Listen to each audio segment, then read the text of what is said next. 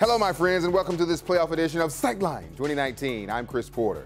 We kick off the show down in St. Johns County. Side of tonight's game of the week as Jeff DeSandro and his Ponte Vedra Sharks hosted Brian Allen's Columbia Fighting Tigers. The Tigers have struggled of late, falling to a 6th seed, but the Sharks were not taking them lightly. Director Jack, let's roll those highlights. Man, it was a soggy night across the first coast. Here come the Fighting Tigers. Here come the Sharks. Tigers will get the party started right and get it started quickly. Jordan Smith lets it rain, and Brandon Johnson is going to clear it out. Touchdown Tigers. They're up 7-0. Start of the second quarter, the Tigers and goal line. They're at the goal line, that is. And Smith this time hooks up with Mr. Bradley right there.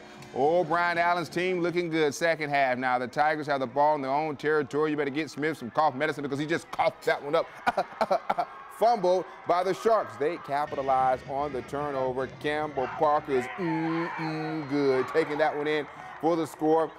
Oh, 14-7 will be your final score as the Tigers survive and advanced. A lot of credit to our opponent tonight. You know, Ponte Vedra came out and they played us for 48 minutes of this contest. I imagine they have a ton of senior leadership over there in that group because those kids didn't want to go home at the end of this night's ball game.